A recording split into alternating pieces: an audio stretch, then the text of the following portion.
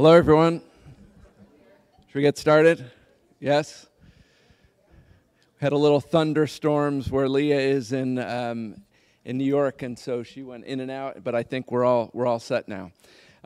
Welcome back to our third session of the College of the Atlantic Summer Institute. This is a conversation between COA faculty member Kourtney Collum and Leah Penniman, and it's entitled Farming While Black.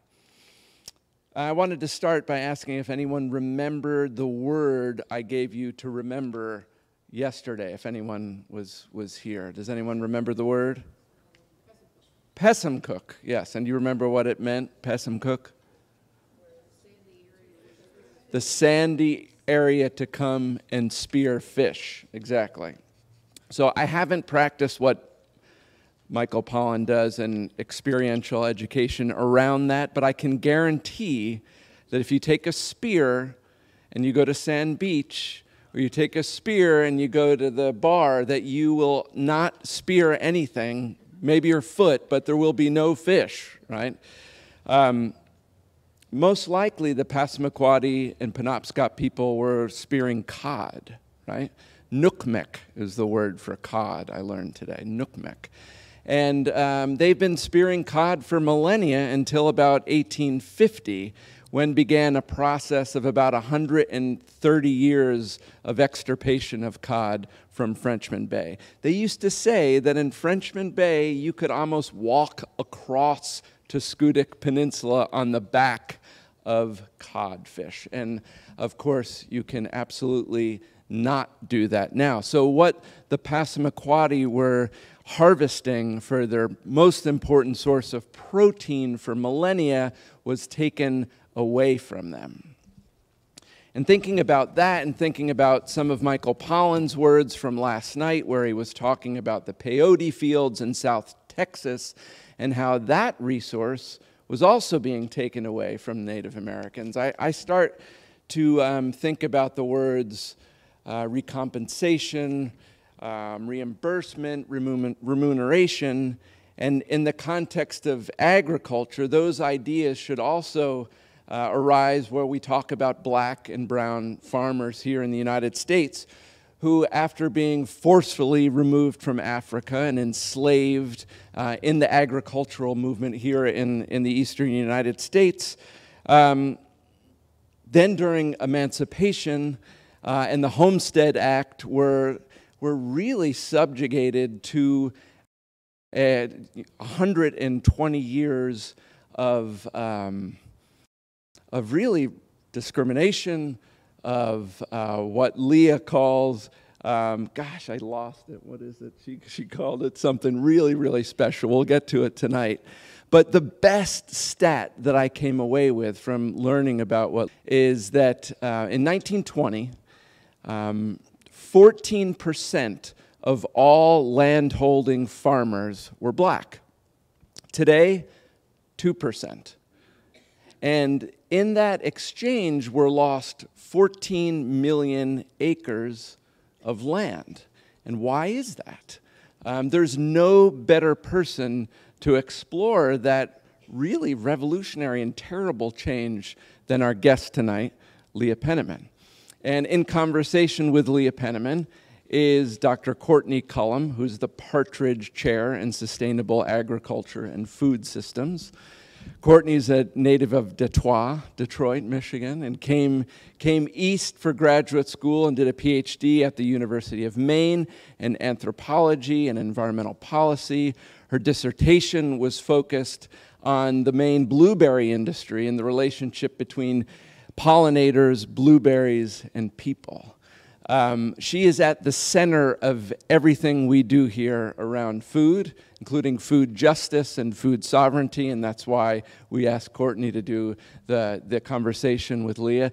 Fun fact about Kourtney before I bring her up here is that right in the middle of the pandemic, in the fall of 2020, we were here in person, and Kourtney taught 4 sections of a class called Bees in society, which means that a full 12% of the entire student body at the College of the Atlantic was immersed in this question of the role of bees and humanity. I thought that was interesting. I don't know, full 12%. So help me welcome Kourtney Collum to the stage.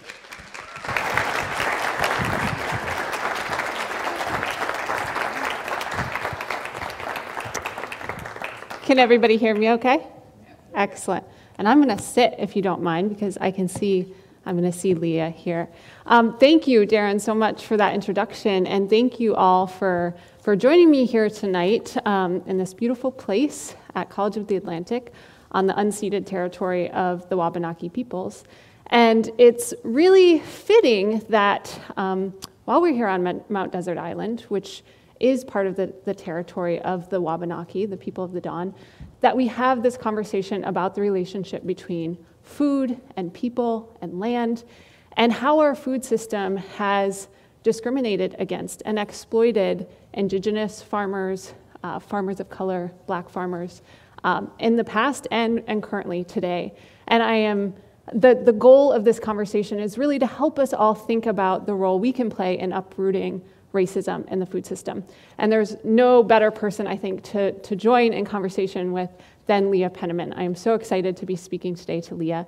Leah is a farmer, a mother, a self-identified soil nerd, a food justice activist, an author, and the co-founder of Soulfire Farm in Grafton, New York. In 2010, Leah co-founded Soulfire Farm with the mission of ending racism in the food system and seeding sovereignty in that system. And she's going to talk to us today about a bunch of amazing programs that are happening at Soulfire Farm to do that work of uprooting racism. And a lot of the things she's going to talk about are featured in her book, Farming While Black, Soulfire Farm's Practical Guide to Liberation on the Land. So if you haven't read that, I strongly recommend that book. So please join me in welcoming Leah Penniman.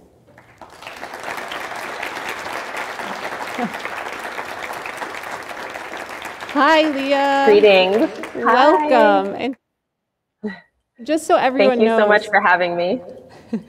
Absolutely. I'm going to let everyone know Leah did lose power a little while ago. Are you without power now? Are you on the generator? Yes. So big shout out to my wonderful spouse and partner, Jonah, for installing a whole farm backup generator because we are experiencing major thunderstorms and we are on the generator. So let's hope everything goes smoothly. It's really wonderful to be with all of you. Here's hoping. They told me that if we lose you, it takes 3 minutes for your generator to kick in and I would have to ad-lib. So I'm really hoping that doesn't happen. So thank you again, Leah. I thought we could start the conversation sort of in the middle of your story with the co-founding of Soulfire Farm. So can you tell us about the origin of the farm and your relationship to it? Absolutely. So I fell in love with farming as a young person. I was 16 years old working at the food project. Hold on one second, I'm getting feedback, so I'm just going to do this. Yeah, I was 16 years old and my very first summer job that I could get was working on a farm and just fell in love with this elegant simplicity of putting a seed in the ground, tending it, being able to feed the community and didn't stop. I worked at a number of farms across rural and urban Massachusetts throughout my teens and early 20s.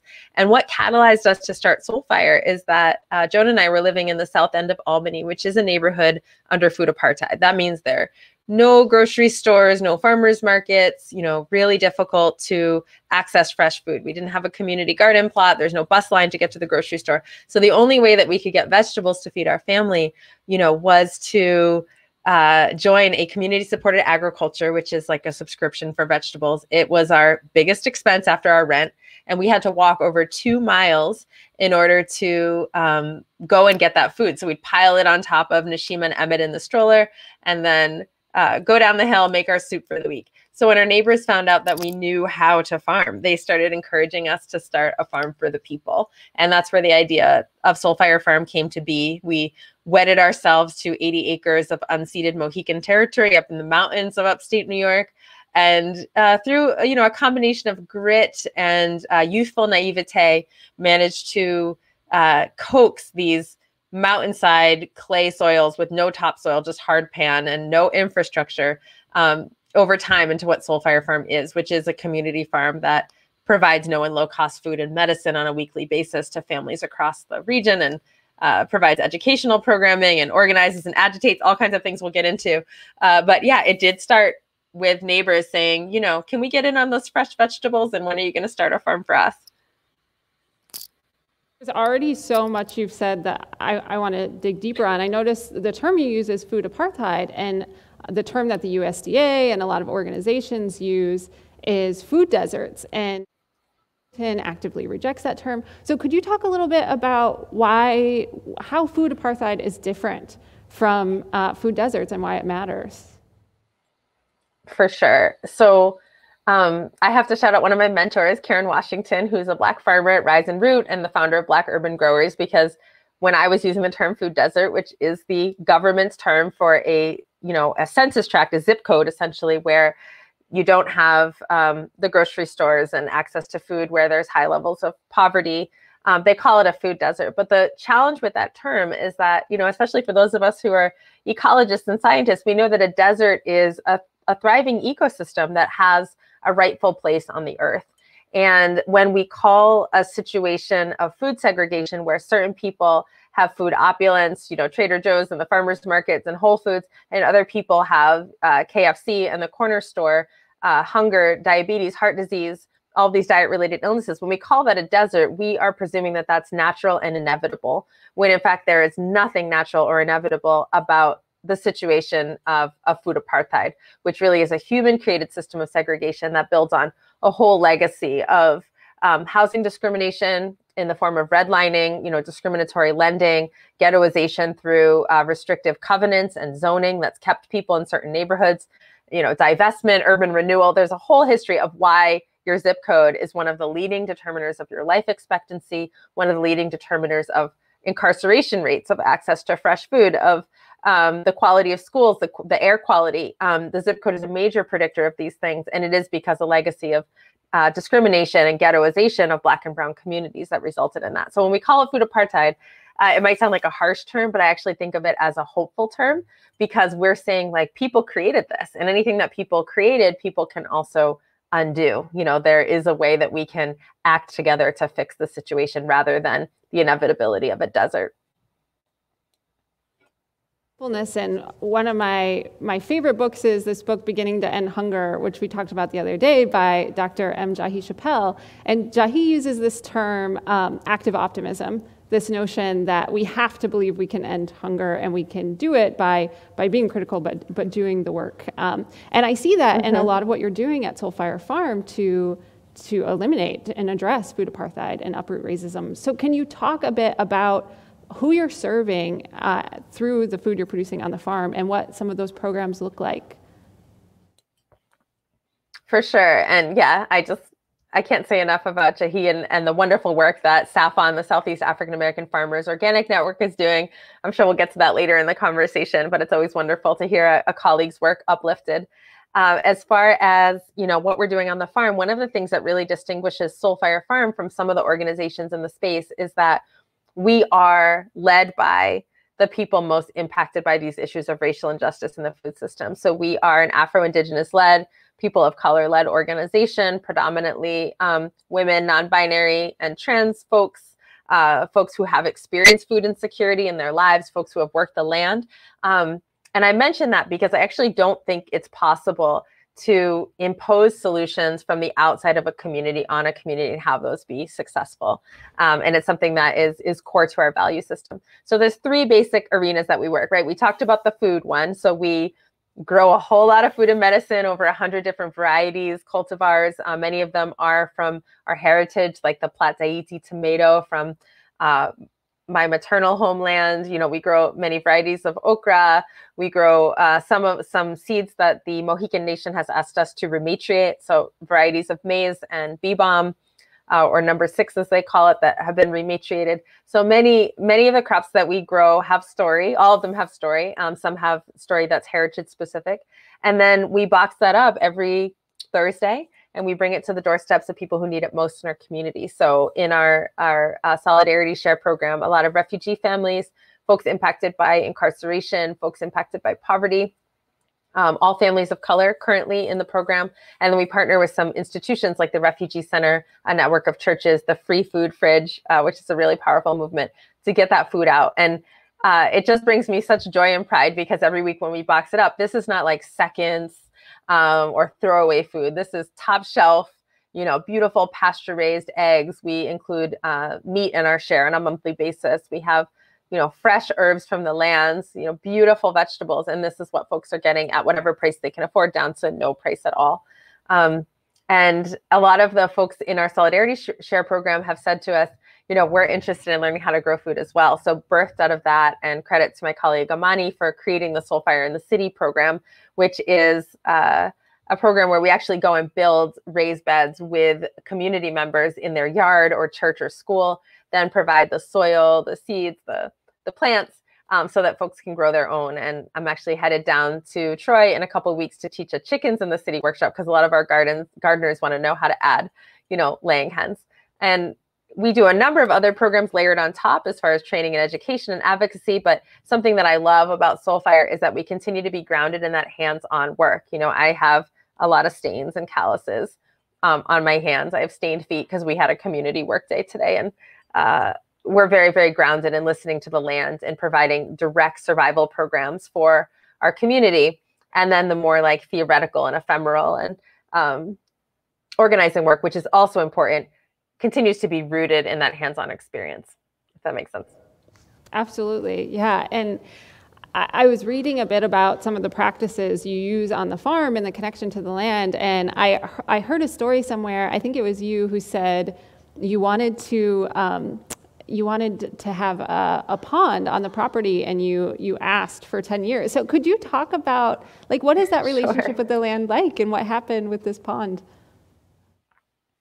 Absolutely. So I'll start with a story, because one of the places where I trained and learned how to farm was in Ghana, West Africa, in my early 20s. And I've been really blessed to get to rock with farmers in Mexico and Vieques and Haiti, other places in the world. Via Campesina is our international organization of peasant farmers. But all that to say, when I was living in Ghana, the Queen Mothers, who are like the OG spiritual activists, do a lot in the community for the environment and for people, really were challenged by what they perceived as a practice in among Westerners, among colonial USers, of not praying or dancing or singing or pouring libation or doing anything when they planted a seed, and then sort of demanding growth of that seed. And when I confirmed that was, almost universal, they said that's why you're all sick. You're all sick because you treat the earth as a commodity and not as a living, breathing relative.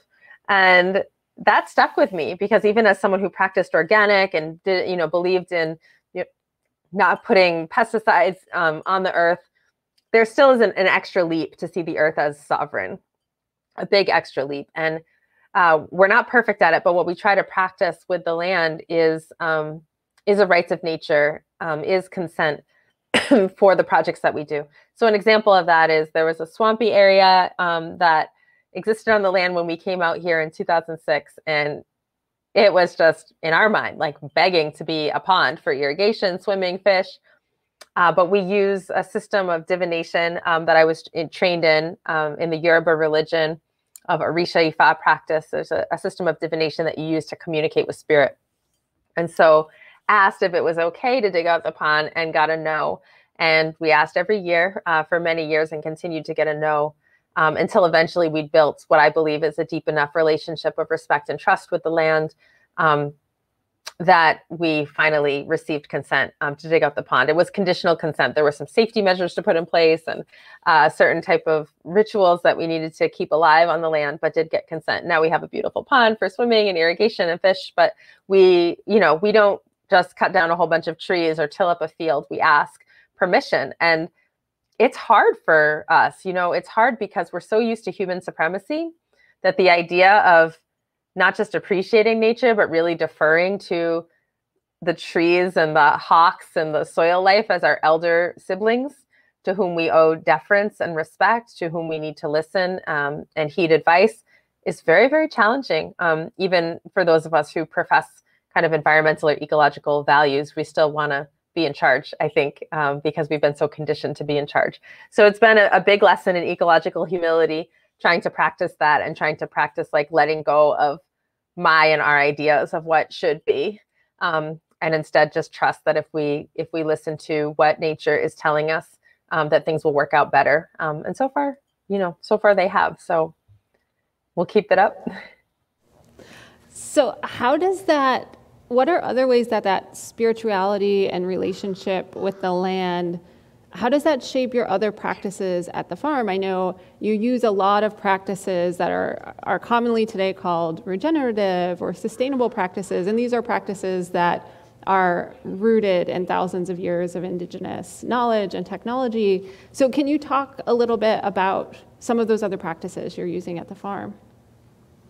Absolutely. So I sort of hear two parts to your question. One is about sort of zooming out on spirituality. And I guess I'll just say briefly to that point that, we are a multicultural community with folks practicing all different religions or no religion. So people bring their earth-based practices. Our family also practices Judaism, and we honor the Shemitah, the Sabbath of the land.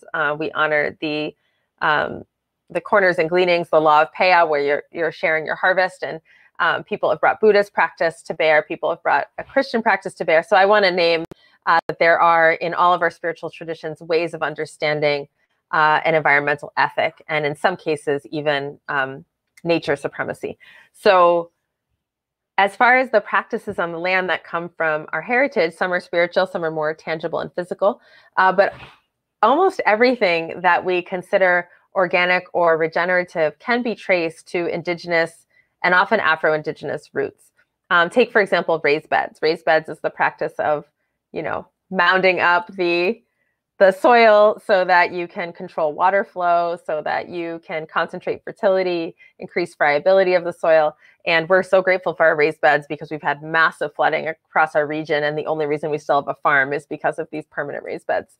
And these come from the Ovambo people of Namibia, who, when the colonial government wanted to force them off their land and sort of guarantee that these other lands that they'd be going to were just as good, they said, maybe so, but we've invested in these raised beds. I mean, we've put cattle urine and termite ash and muck from wetlands piled up. And so we've actually improved the soil, and there's no way you can give that back to us and put up a fight, against the colonial government.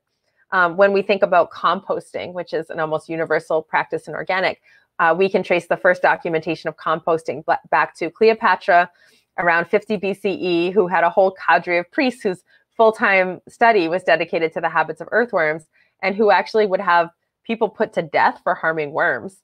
And, while I don't support state violence in that way, it's pretty astounding that Cleopatra's soil ethos was so high that she actually wanted to sheet vermicompost the entire Nile River Delta. And, U.S. Department of Agriculture scientists went in the 1940s and did soil cores and found that during the time of her rule, the worm castings were much higher than they were than periods before and after.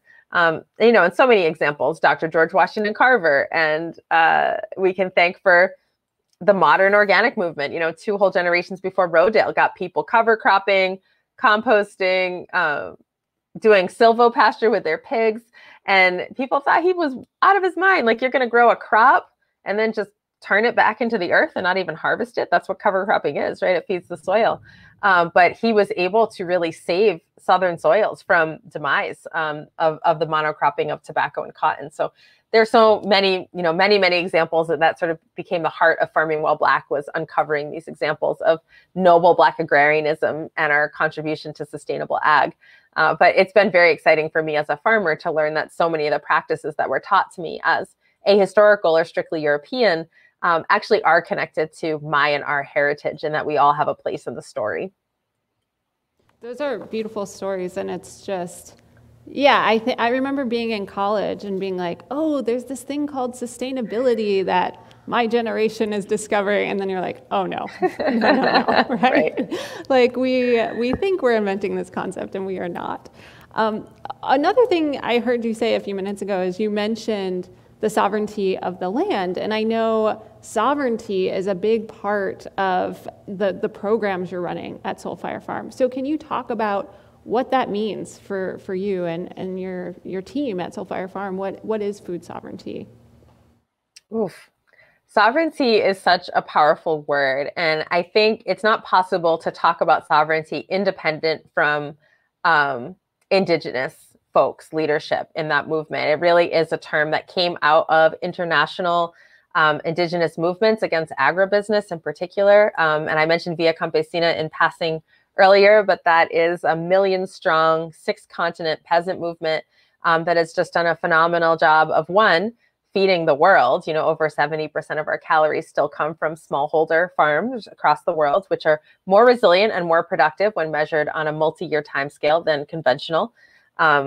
Conventional, beats us on productivity with a 1-season timescale. But as soon as you factor in floods, droughts, pest outbreaks, and climate chaos in general, conventional loses in terms of yield. So shout out to the peasant movements for really helping us understand that there is a way to grow food without trashing the planet and without exploiting people. And heteropatriarchal capitalism has got us pretty confused because our whole US food system is based on stolen land and exploited labor. That's the DNA of the food system, and it hasn't changed.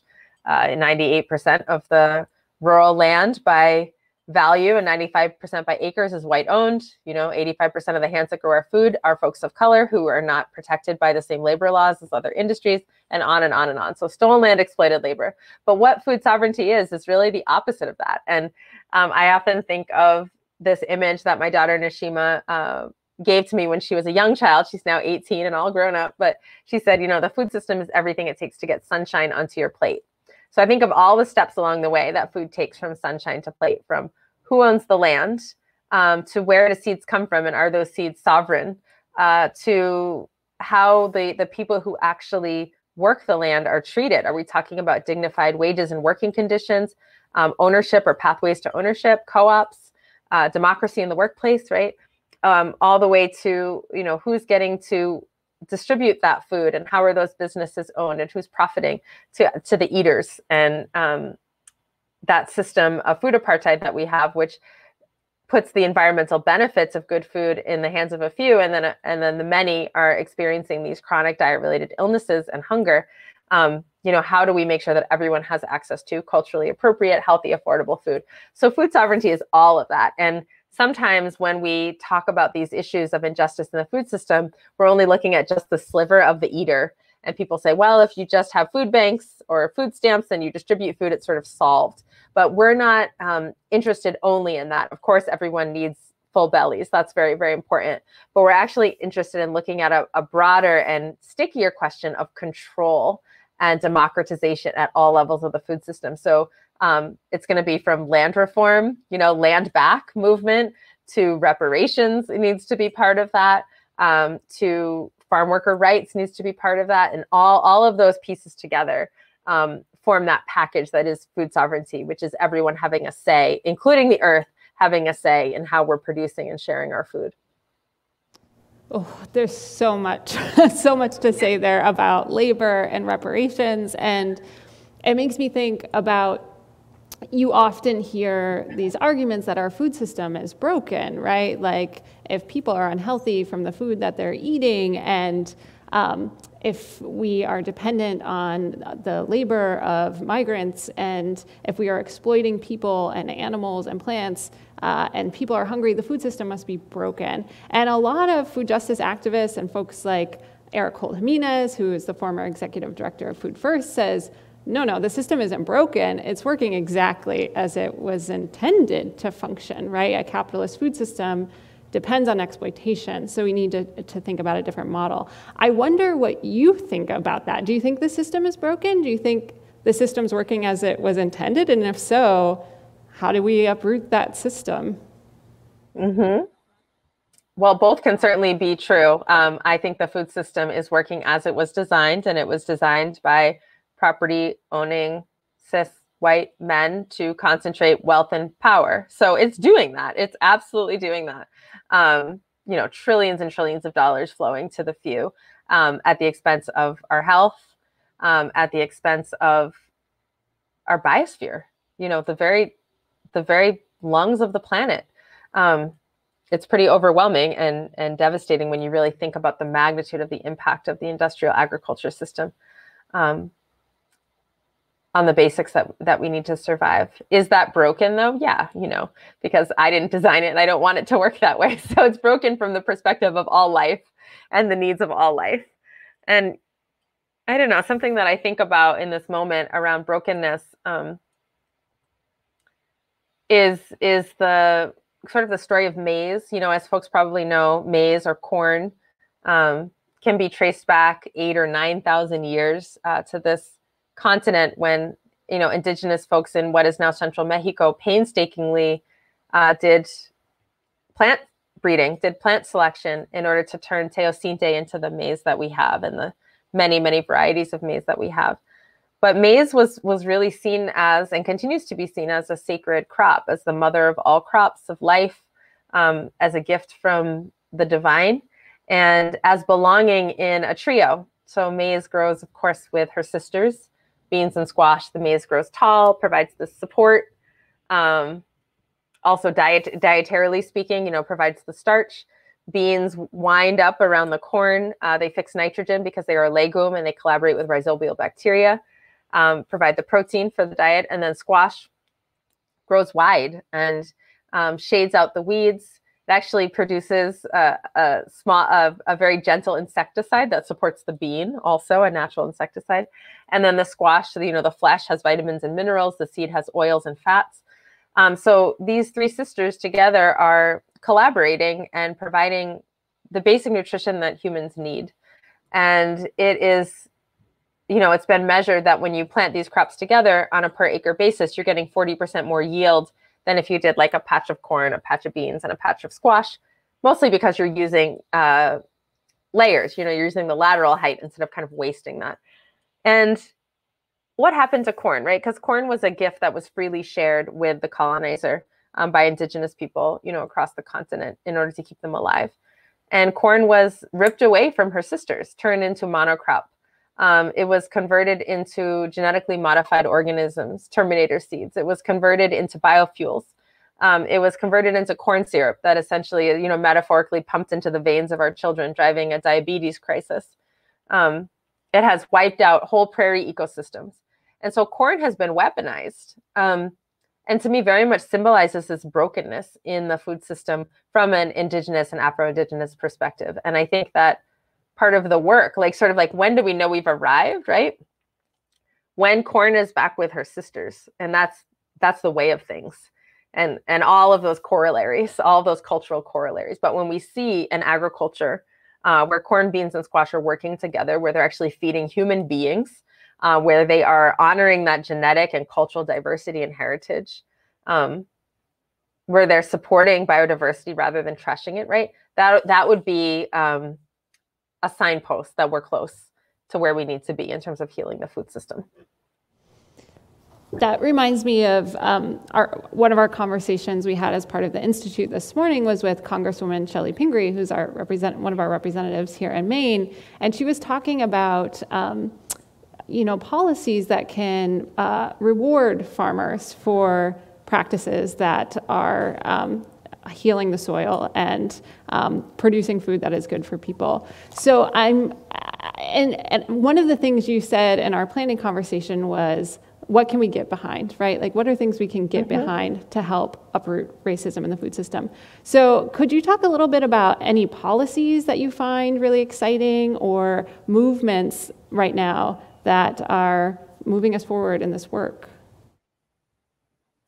Yeah, I mean, that's the good news. It's a really exciting time to be alive because there are so many solutionaries. And I would say there's, as far as what can we get behind, there's two basic categories, right? There's policies and there's institution building. Both sound really dry, but they're actually not, right? So when we talk about policies, this is in some ways a culmination of collective thinking about what are the rules and norms that we need in order to heal the food system. So one of the exciting policies that I had the privilege of working on as one in a number, hundreds of us, is the Justice for Black Farmers Act, introduced by Booker and Warren.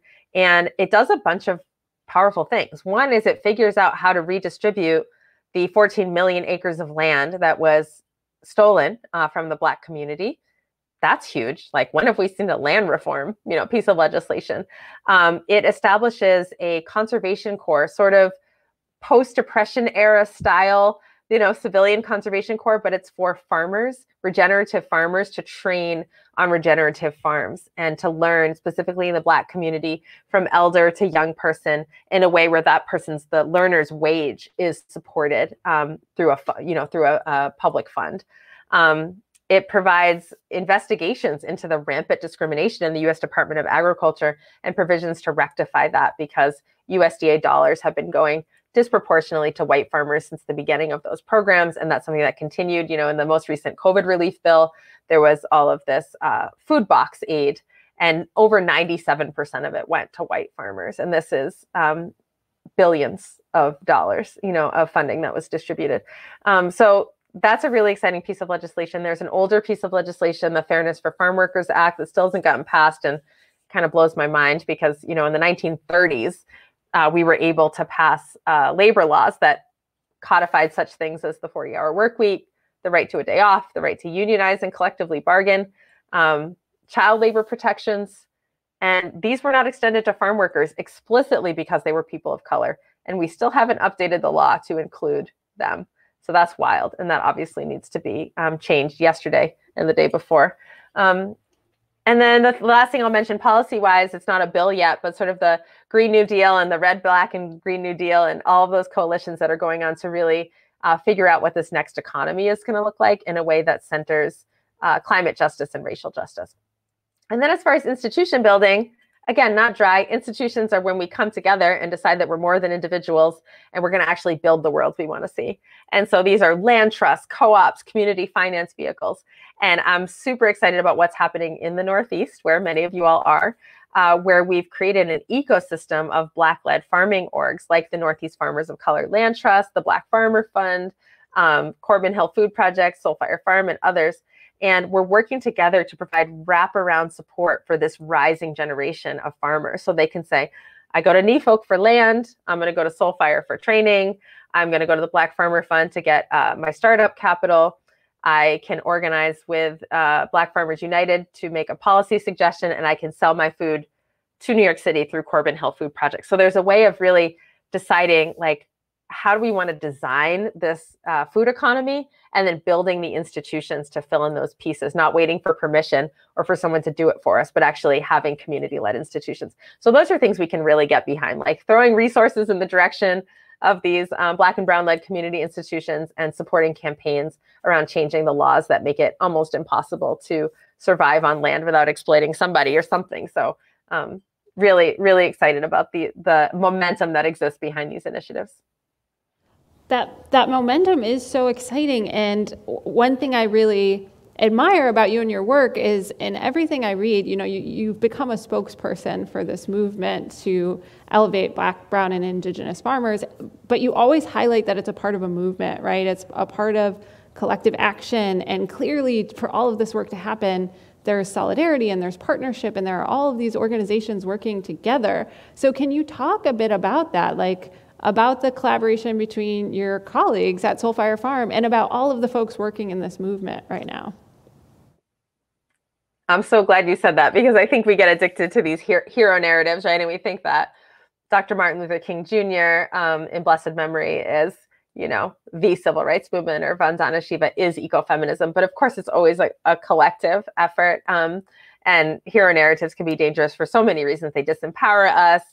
They pedestalize leaders, they dehumanize people. So really glad that you said that. And, folks will often ask at Soulfire, why don't you all just get bigger or franchise or open up like branches everywhere? And we are constantly looking to the earth, as I said, our older sibling, and as our example. And, when there's a pine tree on the edge of a forest that is getting a lot of extra sunlight and producing a lot of extra sugars, she doesn't actually franchise. She doesn't grow like 10 times taller than the other trees.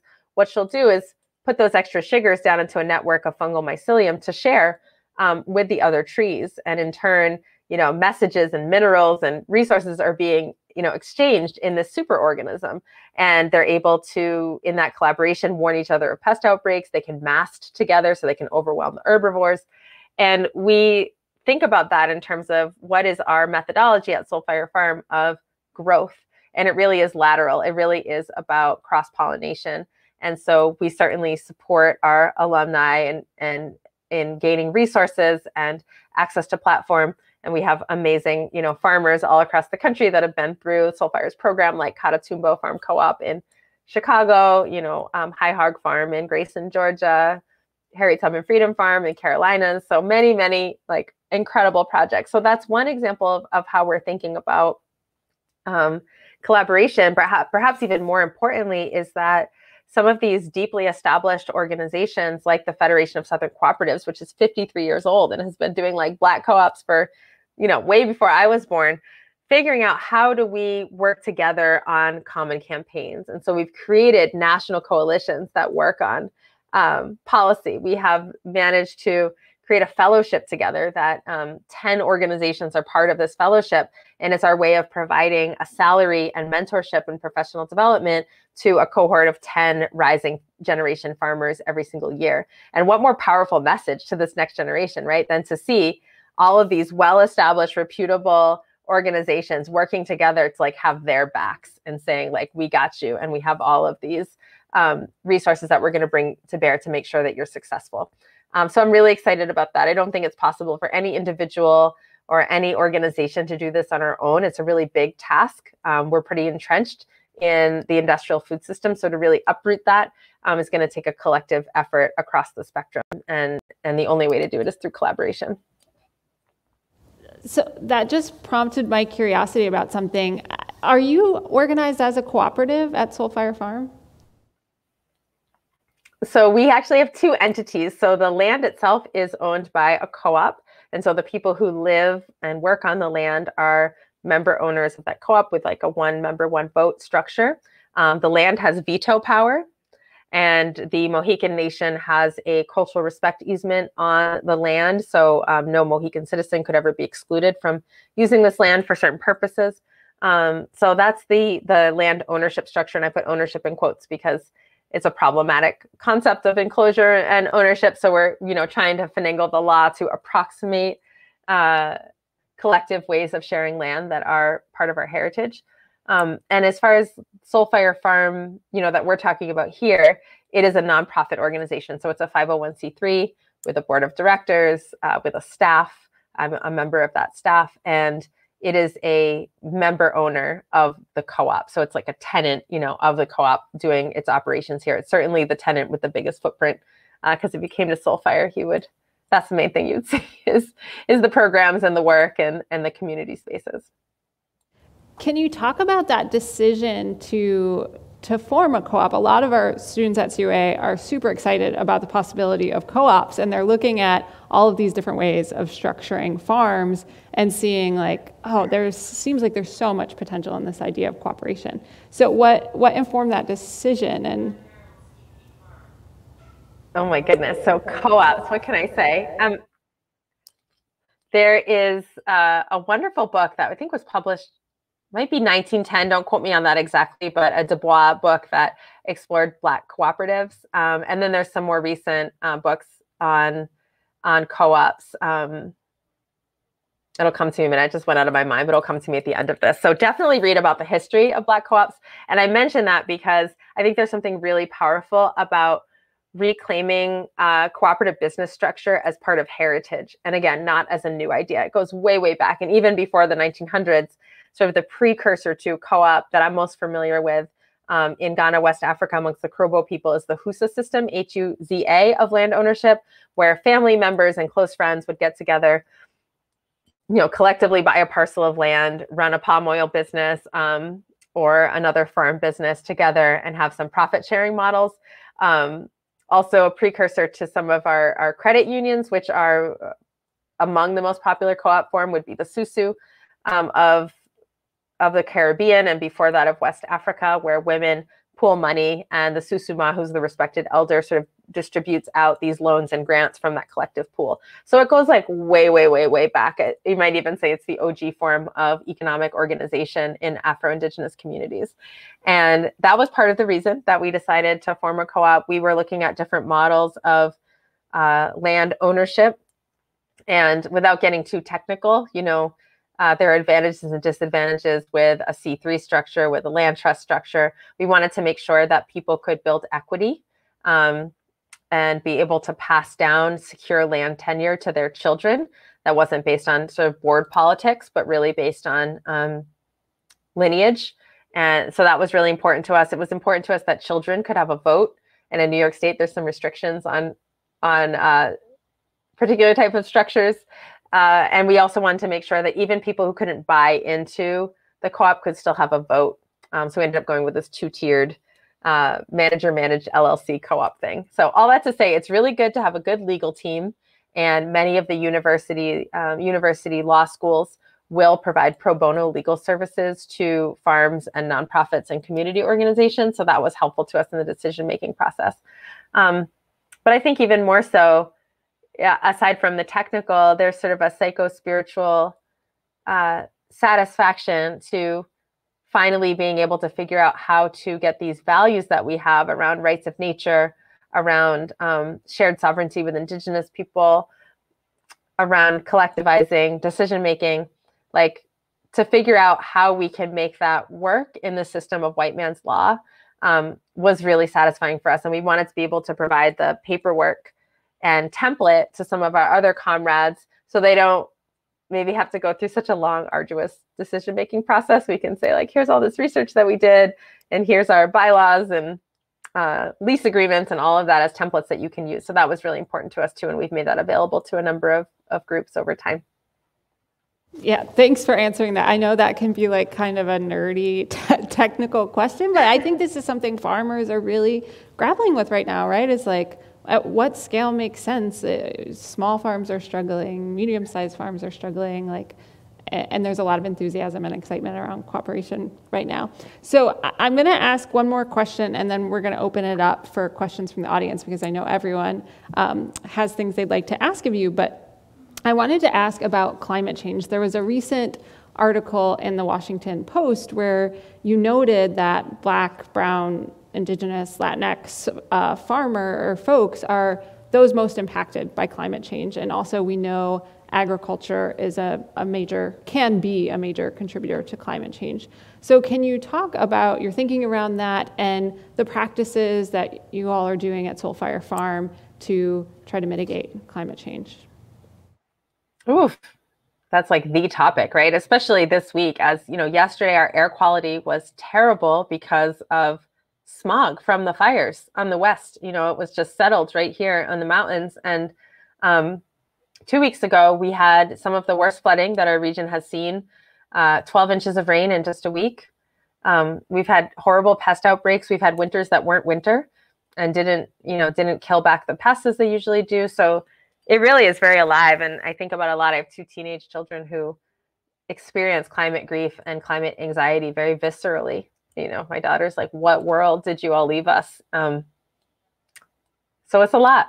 And it is true that Black and Brown communities are on the front lines in terms of impacts, whether you're looking at island communities that are literally disappearing, or the ever extending dry season in West Africa. And there's not even enough time in the wet season for a lot of crops to reach maturity because the season has shortened.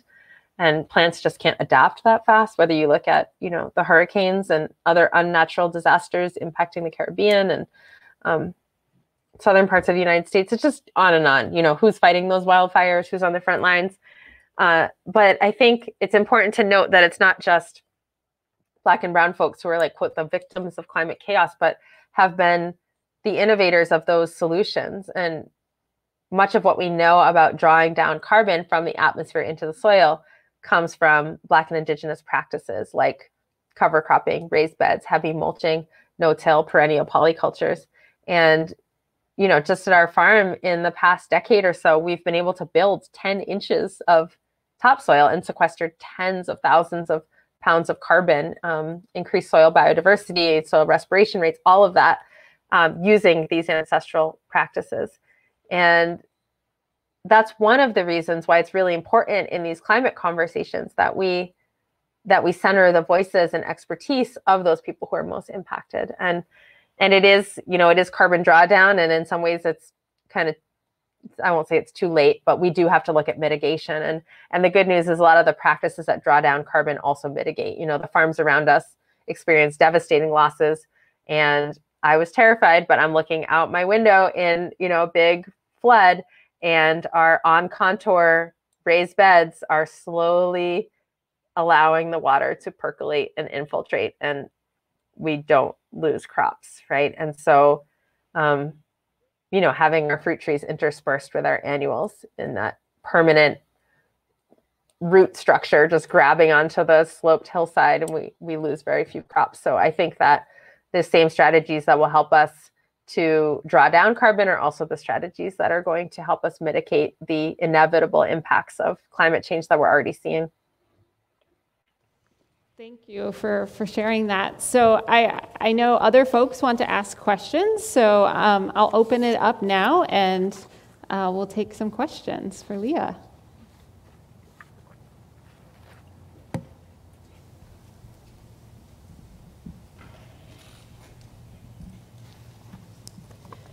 Leah, it's obvious from hearing you speak that you've taken great care in being intentional about how you set up the structure of the farm. And I'm curious how that extends to your labor practices, because I know burnout is a huge problem on farms, even small farms that try to be intentional, try to be supportive of their staff, have a really difficult time with this.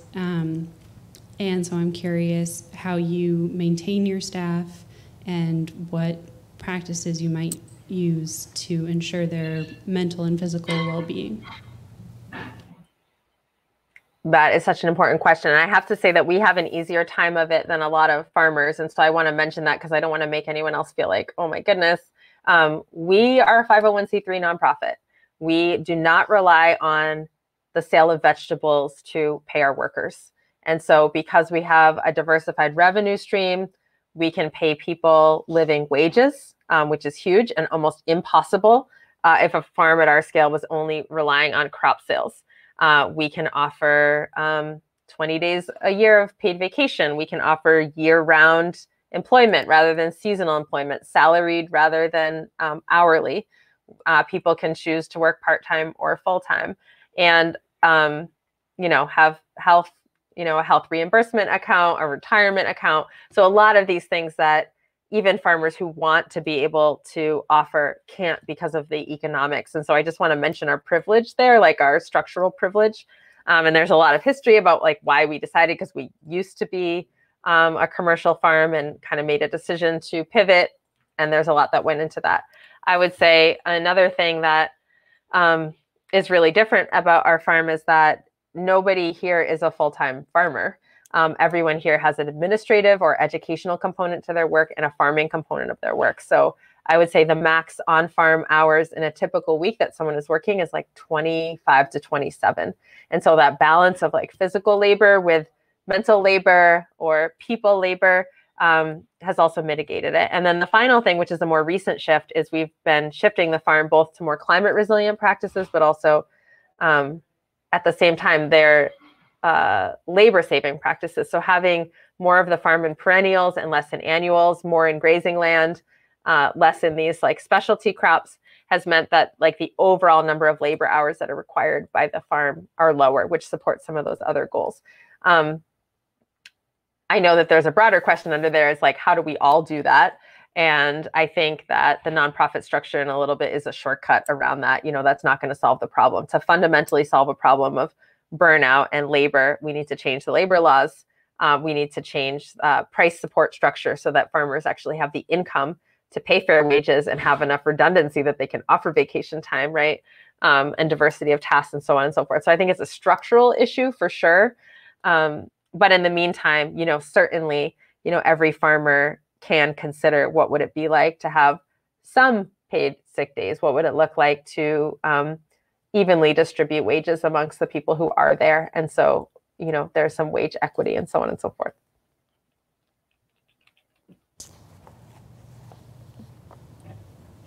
we have a number of other questions. Hi, Leah. Thank you so much for speaking with us today.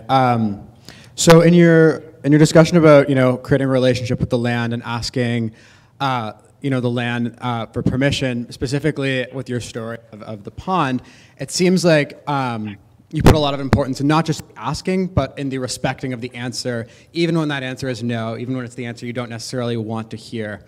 And it seems to me that maybe that is one of the things that we're really lacking in the kind of dominant food system and the kind of dominant capitalist practices that are very extractive.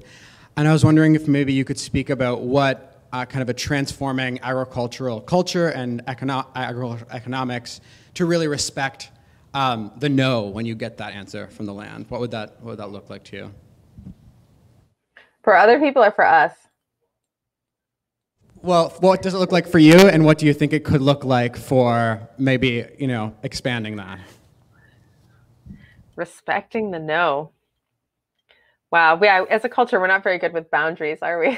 I feel like respecting the no could really be extrapolated to talking about consent in relationships, talking so many things. So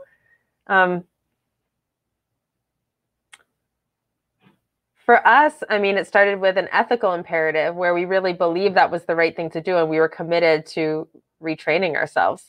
So much for me, I practice two indigenous religions of my people, Vodun and the Ifa, worship of Ifa. And so much of that has been trying to deprogram a really Western domination mindset and internalize the belief that this dichotomy between like good and evil that's imposed, that the idea of human beings being in charge of creation is really imposed. So for me, that's where it started.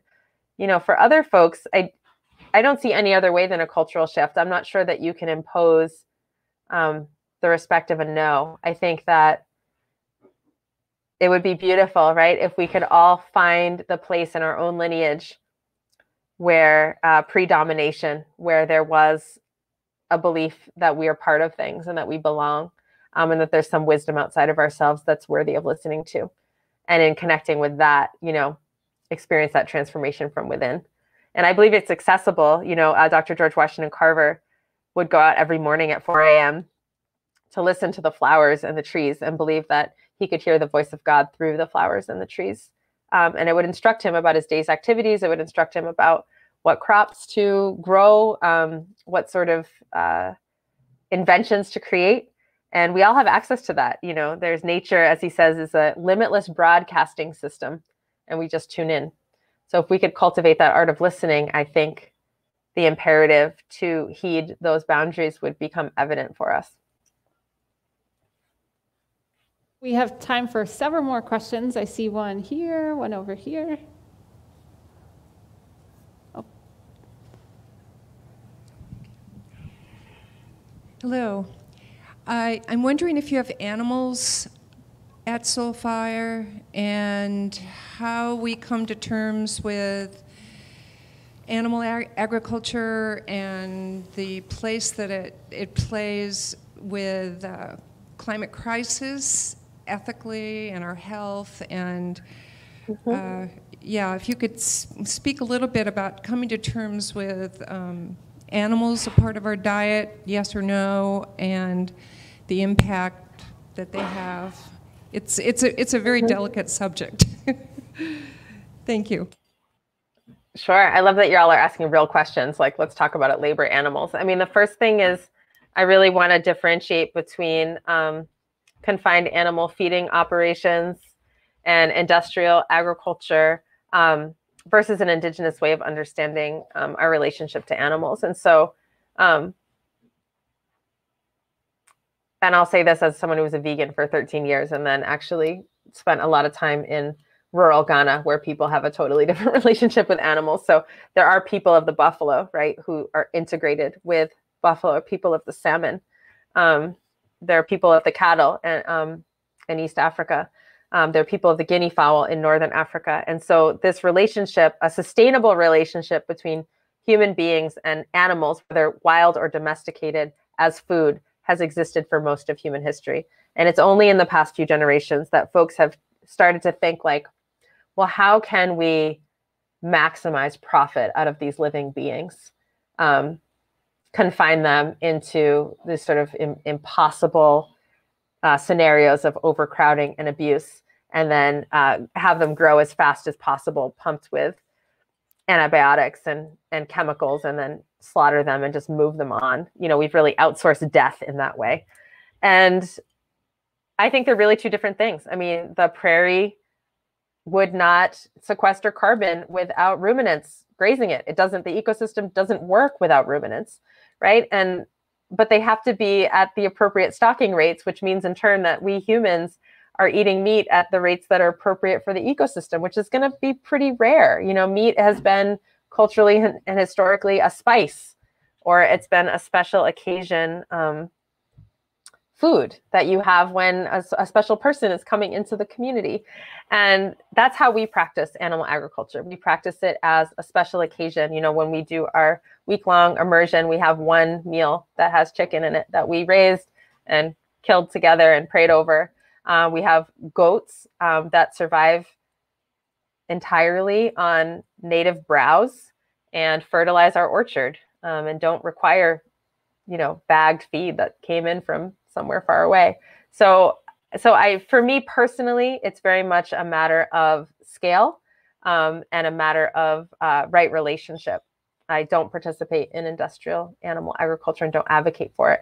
And I also think it's very important to, it's very, very important to make sure that in no way are we engaging in colonial evangelical veganism and telling indigenous people that they cannot have access to their historical relationship with wild foods.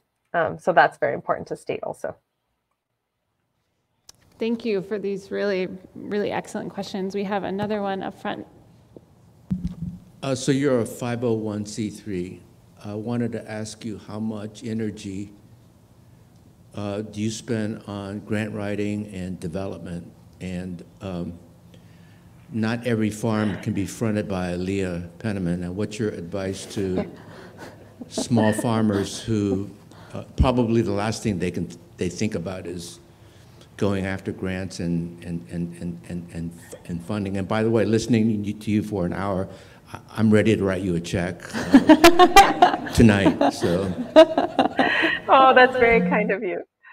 Don't write a check to us. I mean, you can if you want, but go to the reparations map on our website, and there's farms like ours across the country that need support. So can check them out and find one near you. I would say, how much time do we spend on grant writing and fundraising? We have 10 staff, and one staff person spends half of her time on grant writing and fundraising. So that would be 5% of our collective effort as a community that's spent, to answer just really directly. And I totally agree. I don't think that small farms should become nonprofits and do grant writing. I mean, I do think that there is an untapped resource of community support.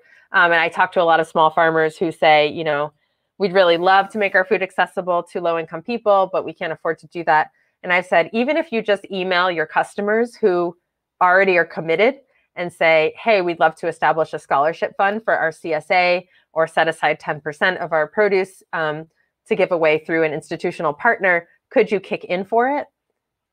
We have seen success with community members stepping up with great enthusiasm to support these type of initiatives. And so that's sort of like fundraising light, where you're just asking your existing community, can you write me a check? It's going to go towards this purpose. And I think that would help small commercial farmers to be able to not sacrifice income, but set aside a portion of their harvest, you know, to those who need it in their community.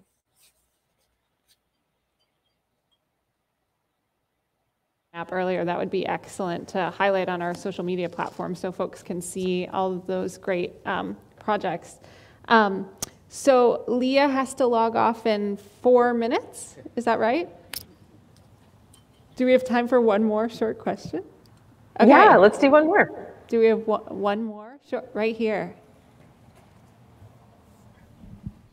Hi, thanks so much for chatting with us. It's been really wonderful. I'm wondering about your take on the balance between kind of providing immediate assistance to healthy, culturally appropriate food in communities that suffer from food apartheid, but at the same time not ignoring the structural issues that stand behind that, or even if you think that those two aren't even like contrary to each other and they kind of like go together. I know it's not a 4-minute question, but thank you. No, I mean, we could talk for days about all of these, right? And I think I'm the wrong person to ask because I'm always like both and, you know. On the one hand, we absolutely go door to door delivering food to people for free and building gardens and providing this direct, you know, survival programs, which is very much shout out to the Black Panther Party for that model of survival programs. They fed 20,000 children free breakfast every morning. But at the same time, they were organizing for permanent systemic change. And we do that too. You know, we're advocating around these policies, building institutions and coalitions, working on campaigns, educating the next generation. And I think the both and is really important, and it's a false dichotomy because I don't know about you, but if I have like nothing in my belly, the last thing I'm going to do is be like, oh, maybe I should run for office and make some change in my community, right? Where we have a hierarchy of human needs. And so if our basic needs for like food, shelter, clothing, safety, love are not met, it's very hard for us to step back and say, how am I going to change the system so that, you know, 7 generations from now, our children have a place to live and to thrive. And to the extent that we have capacity, I think that, no, I think we all have capacity. Like, even if your main focus is like survival programs, I think you could still lend, you know, 10 hours a year to big picture campaigns. And if your main focus is big picture campaigns, you can probably find 10 hours a year to go like deliver food to people. And I think we need to be grounded in both of those perspectives, you know, in order to make the kind of change we need to see. Well, thank you so much to you all for your great questions, and thank you to Leah. Thanks, everyone.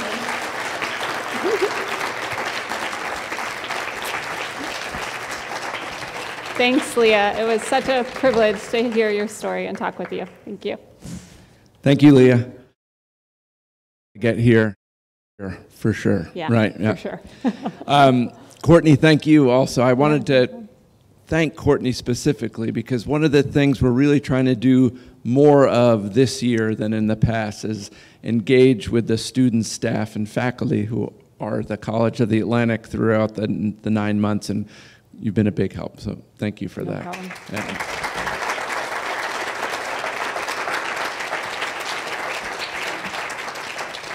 So part of the benefit of being here, like in person, is that we get to wander up to the red bricks and have a drink, which I'd invite all of us to do. And tomorrow morning at 9:30, we're going to have Ruth Reichel and Sam Sifton. Sam's here already. I can see Sam somewhere. There's Sam. Hi, Sam. And so please join us again tomorrow morning. They're both Ruth and Sam will be here on stage. So I hope you can join us, and let's go have a drink. Thanks, everyone. Thanks.